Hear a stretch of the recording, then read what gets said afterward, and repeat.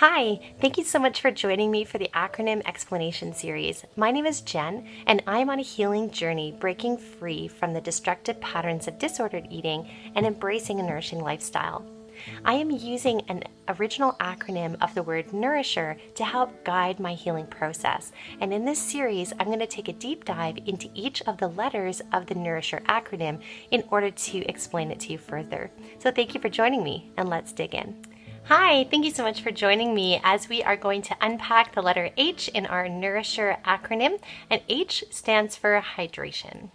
There is not one cell or process in your body that is not impacted by the level of hydration, by the amount of water that we are providing our bodies with.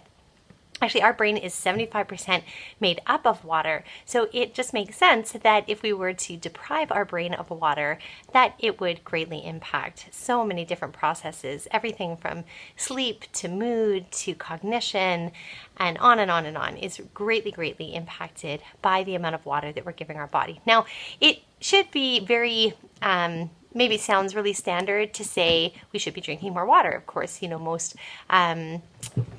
professionals suggest 6 to 8 glasses of water per day. And this is kind of a known stat. However, when we're talking about those of us who are struggling with eating disorders, it is not so easy or not so basic just to say, oh yeah, just drink more water or drink less water. So just to shine a little bit of light around this idea of, or some of the complexities around hydration when it comes to eating disorders. I've said it before, I said it when we were talking about the I, about insulin-friendly eating, is that if you're addicted to another substance, which can be an incredibly difficult journey to walk through, there is at least the option to cut that substance out of your life. But when you struggle with an eating disorder, food and water cannot be cut out of your life. And therefore, every single day, you need to confront the things that can be just the biggest struggle for you. So in the same way that we talked about with food, how it can be so easy to, binge or restrict, that same pattern can happen for our loved ones who are dealing with eating disorders around their consumption with water. Some people will try to drink lots and drink more in order to kind of trick the brain into feeling that it is satiated or that it is full, in order to help deal with the incredible gnawing cravings for food or for certain foods. They'll try to drink lots of water. And of course, drinking water can be a healthy way to manage because our brain, when it gives that cue, it's easy for us to mistake a thirst cue for a hunger cue. And that can be a helpful thing. It's a good reason to be hydrated, and yet it can also be used as a way of thinking that you're helping, but actually harming our bodies is by hydrating too much in order to suppress those hunger cues. And of course, others try to dehydrate in order to avoid bloating. Hydration gives us that great elasticity in our skin. You can also often tell from your skin whether or not you're properly hydrated.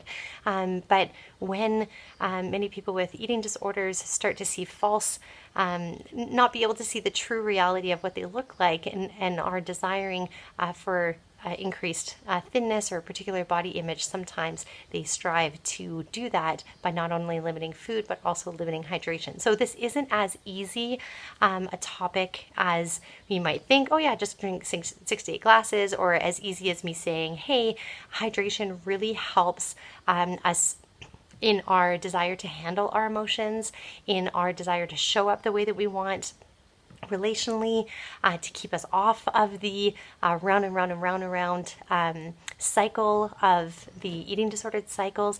It's not enough for me just to say that, but to also recognize that there are greater complexities around these issues, both of eating as well as hydration. But please, for those of us who are on this healing journey and on our way through it, hydrating is a beautiful way to nourish our bodies and to give our bodies what it needs. Hydration, of course, can, as I've mentioned, can impact our mood and our cognition. And when we are dehydrated, because the brain is 75% is water, one of the first things that, and they've actually just started, I think in like 2013 was the first time that they started actually researching the impact of dehydration on the brain, which really surprised me that this is a newer thing that is getting attention. But it greatly impacts the brain when we are dehydrated. And one of the first things that it does is the brain starts to shut systems down and causes you to feel sleepy and, of course, impaired cognition because it's just trying to get you to rest and kind of to not tax the system beyond what it can handle. So the good news is that with hydration, if you do get to the point of being a little bit dehydrated, is that your body can rehydrate very quickly. And I was very shocked to find out that I would have thought that room temperature water is the best to rehydrate, but actually your body absorbs cold water faster than it absorbs room temperature water, which surprised me.